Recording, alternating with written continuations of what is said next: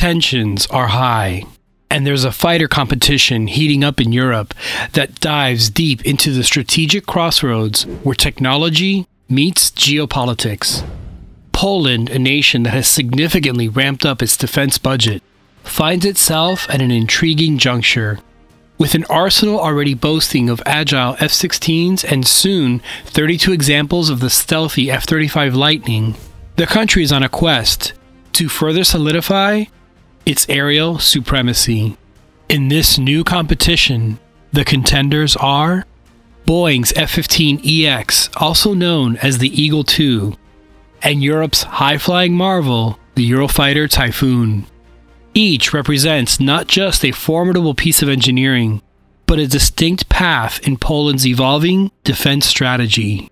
So strap in as we break down this electrifying face-off between two of the world's most advanced heavyweight fighters. Let's take a look at the capabilities, strategic implications, and the high stakes of Poland's choice in this intense competition. We'll begin by looking at the latest version of the Eagle, the F-15EX or Eagle II, which could be the American powerhouse Poland needs. Picture an F-15EX taking off from a Polish airbase, its powerful engines providing an auditory testament to its capabilities. This aircraft is not just joining an air force, it's filling a vital role in a modern military that has made defense preparedness its priority.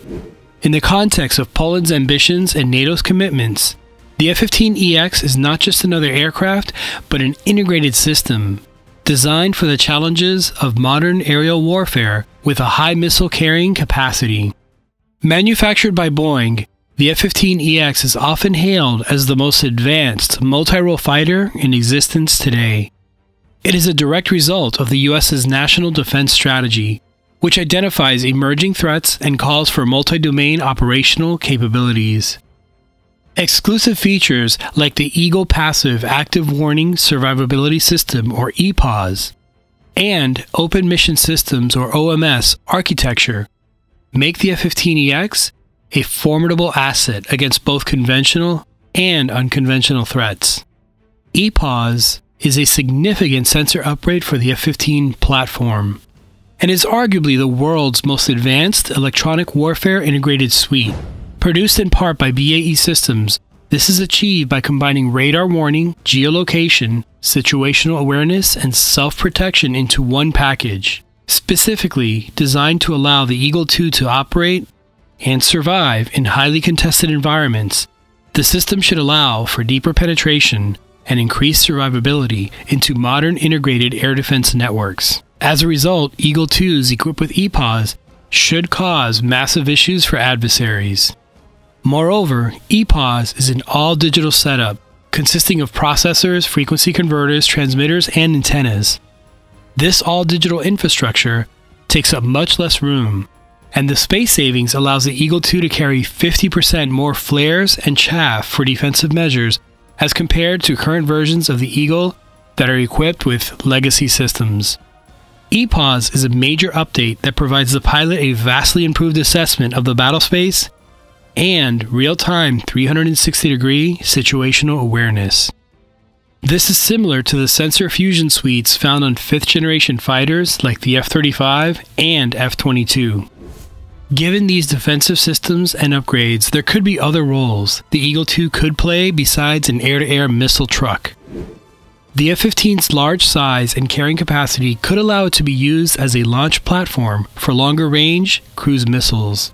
In a scenario where an enemy target would need to be saturated with large volleys of cruise missiles, several flights of F-15s could be launched, each carrying multiple missiles. Since the Eagle is not nearly the same size as a larger bomber, it could be somewhat harder to detect, which would help it penetrate in an alpha strike against a well-defended target. We'll take a look more about the Eagle II's features, but first, today's video is brought to you by Bespoke Post, a monthly membership club delivering a box of awesome containing top-shelf goods from under-the-radar brands.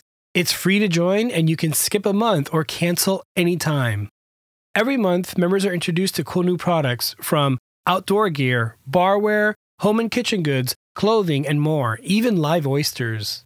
These are based on a preference quiz that they fill out. The good news is that 90% of the products come from small brands, many of which are based right here in the US. For example, this knife from the Terra box is made by Bare Bones, which is based in Salt Lake City. Every box of awesome has around $70 worth of goods inside, but costs you only a fraction of the value. You also get to preview your box before it's shipped. You'll get a box of awesome assigned to you, and before it's shipped, you'll get to preview what comes inside so you can decide if you'd like to keep it, swap it for a different box, or skip the month entirely for no charge. You only pay for what you want. Alright, so to get 20% off your first box of awesome, click the link in the description and enter PilotPhotog20 at checkout, or go to bespokepost.com/PilotPhotog20. You'll receive awesome items and help support this channel. Now you know. Getting back to the F-15EX. Another application for the Eagle II could be to launch hypersonic missiles. Given the Eagle's high top speed and altitude capabilities, it should make activating a hypersonic missile scramjet or ramjet that much easier. Along with its proven incredibly successful combat record, interoperability is a major selling point for the F-15EX, especially for Poland, which, as we mentioned, already operates F-16s and will soon include F-35s in its inventory. This makes the F-15EX an ideal fit, as it would effortlessly integrate with existing systems and platforms, enhancing operational effectiveness and synergy among US and NATO forces. Both of these options would turn a traditionally air superiority platform into a long-range strategic strike asset. In performing this type of mission, the F-15 could land, refuel, and rearm in a fighter configuration, making it a true multi-role aircraft. It's important to note the F-15EX is not just a concept aircraft, it's already in production, with 2 aircraft delivered to the US Air Force. Additionally, some estimates show its operational life could exceed between 10 and 20,000 flight hours, promising longevity and an excellent return on investment. Furthermore, Poland's recent dealings with Boeing has turned into the acquisition of 96 AH-64E Apache attack helicopters. This sets the stage for a continued, symbiotic relationship between Poland and the US defense industry. When it comes to filling the air superiority gap, the F-15EX stands out. Its considerable range and payload capabilities make it uniquely suited for long-range missions, including ground attacks, fulfilling Poland's need for a heavyweight, multi-role combat aircraft. In summary, the F-15EX brings to the table unparalleled capabilities, a robust technological ecosystem, and a track record of excellence. For a nation focused on amplifying its military capabilities and fulfilling its NATO obligations, the F-15EX could be the piece that completes Poland's aerial warfare puzzle. Getting back to the competition, you can't have much of a competition without another aircraft in consideration. Enter the Eurofighter Typhoon. The Eurofighter Typhoon is instantly recognizable by its twin engines and canard delta wing. Its mission to patrol the NATO airspace along the unpredictable borders of Eastern Europe. Its record is proven, employed by multiple European air forces, and has demonstrated its prowess in several NATO-enhanced air policing missions. Now imagine this asset becoming a key player in the Polish Air Force. The Eurofighter Typhoon is not just any aircraft, it's one of the most advanced air dominance and swing roll platforms globally. Its maturity has been well tested over time, providing reliability and exceptional maneuverability. It boasts an impressive 13 hardpoints for an extensive payload that can be customized for various mission profiles, ranging from air-to-air combat with advanced meteor missiles to long-range standoff attacks using Storm Shadow missiles. In addition to its standalone capabilities, the Eurofighter offers a significant advantage in its proven interoperability with F-35 platforms. As the Polish Air Force plans to field a diverse fighter fleet that includes F-35s and F-16s, the Eurofighter can seamlessly integrate with these platforms, building upon the operational experiences of the Royal Air Force and Italian Air Forces. In doing so, Poland could also gain entry into Europe's largest defense consortium, potentially opening doors to the 6th-generation Global Combat Air Program in the future.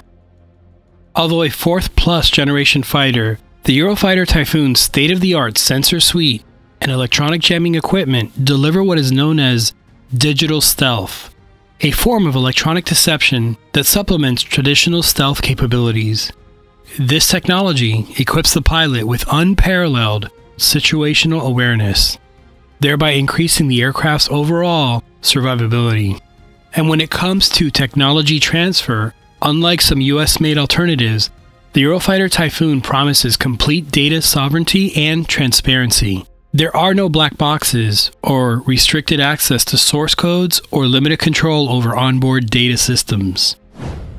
This approach allows Poland not only control over mission-critical data, but also promotes the growth of its domestic defense industry through technological spillover. And when it comes to the human element, the VP of Eurofighter Export perhaps captured it best. Quote, "We believe the Eurofighter offers Poland an unmatched blend of operational readiness, F-35 interoperability, and technological advancement. All of these contribute to powerful air dominance capabilities, data sovereignty, and a long-term boost to Poland's defense sector." End quote. The Eurofighter also has been undergoing a steady series of upgrades. The latest versions of the Eurofighter come equipped with a large area display, or LAD, further adding to its appeal as a modern, user-centric combat aircraft. In an era of resurgent debates over defense responsibilities and sovereignty within Europe, the Eurofighter Typhoon seems more than just a chess piece on the board. It appears to be, are you ready for it, a game changer. So which fighter will Poland ultimately use, the venerable F-15EX or the esteemed Eurofighter Typhoon? Like any competition, both aircraft come with their own pros and cons. The good news for the West is that either of these airframes are excellent machines. What do you think? Which fighter would you choose and why? Let me know in the comments below. Thanks to my patrons and channel members who directly support this channel. If you'd like to become a member, I'll leave links in the description below. The F-15EX and Eurofighter Typhoon competition represents the latest trend in increases in military spendings given these tense times that we're living in. Now you know.